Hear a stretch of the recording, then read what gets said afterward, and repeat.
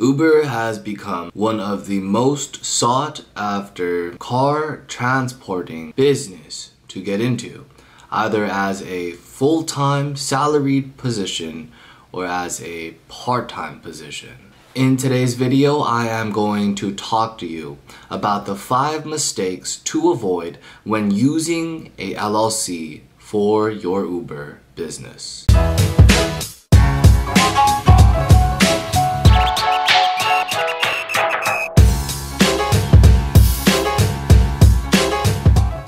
Hi, my name is Andrew. I'm the managing attorney here at Mollaei Law, where we help entrepreneurs just like you start your businesses without having to deal with the complicated legal forms. Our done-for-you service is backed by over 2,700 plus 5-star Google reviews, and we can help you start your business too. The purpose of these videos are to provide you with as much guidance and clarity in the beginning stages of your business. So if you haven't already, please make sure you hit the like, subscribe, and bell notification so you don't miss out on any future videos.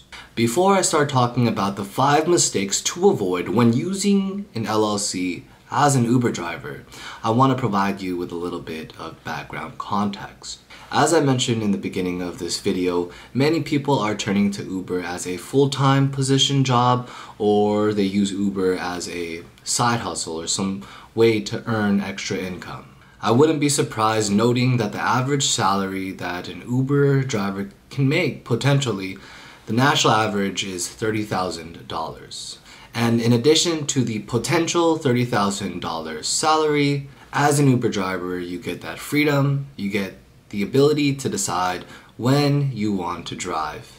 As well as the market is always going to need drivers because there's always going to need people in need of rides. As an Uber driver, you expose yourself to many risks while on the road. The question you have to ask yourself is, are you doing everything in your power to protect yourself as well as your family? Well, the answer to that question brings me to the main point of today's video. Many Uber drivers are turning to LLCs to protect them from personal liability, due to the fact that an LLC separates your business liabilities from your personal liabilities. If you want to learn more about the benefits of an LLC, make sure you check out our videos in our channel, but that's not the point of today's video. So now that you have that context, let's go ahead and talk about the 5 mistakes to avoid when using an LLC for your Uber business. The first mistake you're going to want to avoid when using an LLC for your Uber business: avoid driving prior to registering your LLC. As an Uber driver, you enter into what's called a 1099 agreement with Uber. A 1099 agreement is also known as an independent contractor. And as an independent contractor, it's likely that you are seen by the law as a sole proprietor. And if you're not familiar with what a sole proprietorship is, it's when you conduct business in any form without any sort of business entity such as partnership, LLC, or corporation.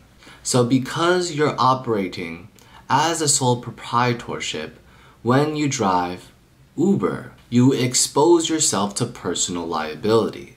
If you plan to use an LLC when driving as an Uber driver, make sure you first register your LLC prior to driving.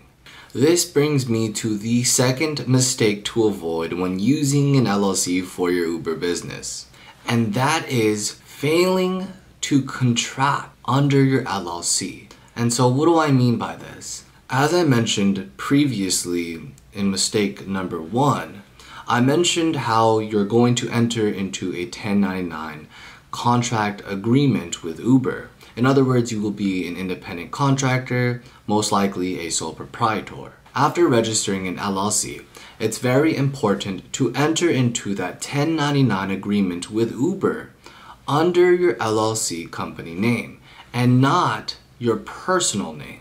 Many people find themselves entering into that 1099 agreement under their personal name even though they had already registered an LLC. So make sure to enter into that 1099 independent contractor agreement under your registered LLC. That will ensure that your business liabilities are separate from your personal liabilities. This brings me to the third mistake to avoid when using your LLC for your Uber business. You're going to want to make sure that you file all the proper paperwork.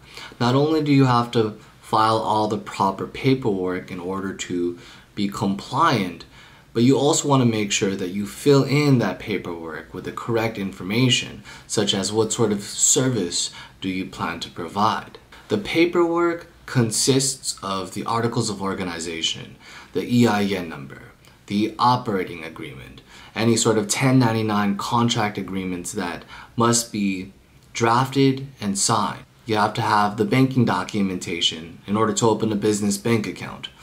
All of these paperwork, all of these documents are required and one cannot be missing. Additionally, it's likely you'll need to also look into what's called a business license to operate in the specific county where you plan to provide your Uber services. Failure to submit even one of the forms, even one of the documents, failing to provide all the correct details may lead to not only issues during the application portion of the LLC as well as the application portion of becoming an Uber driver, but failure to take the right steps may also lead to additional hiccups and issues down the road and in the future. Now, the fourth mistake you're going to want to avoid when using an LLC for your Uber business is failing to open a business bank account. Typically what happens is a lot of LLC owners don't think or don't believe they're required to open a business bank account. And so any payments that they receive, either payments from Uber or payments or tips from their clients, etc., all the fees, all the funds, all the payments get sent to their personal bank account. When you have an LLC, it's very important that all funds are separated, which means that your personal funds must be separated from your business funds. They can never commingle. And so once you register that LLC, once you begin entering into those 1099 agreements with Uber, make sure you open a US business bank account. Additionally, make sure you keep your personal expenses separate from your business expenses. And the fifth and final mistake to avoid when using an LLC for your Uber business is you're going to want to speak with a professional prior to registering or doing anything in regards to forming an LLC.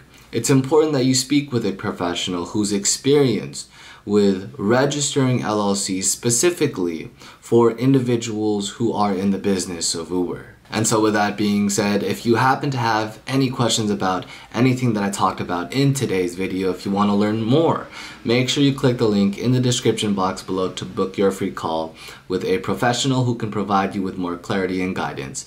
If you haven't already, please make sure you hit the like, subscribe, and bell notification so you don't miss out on any future videos. It's time to invest in yourself. It's time to rise. If you would like to continue learning more about LLCs, businesses, online businesses, go ahead and watch one of these videos.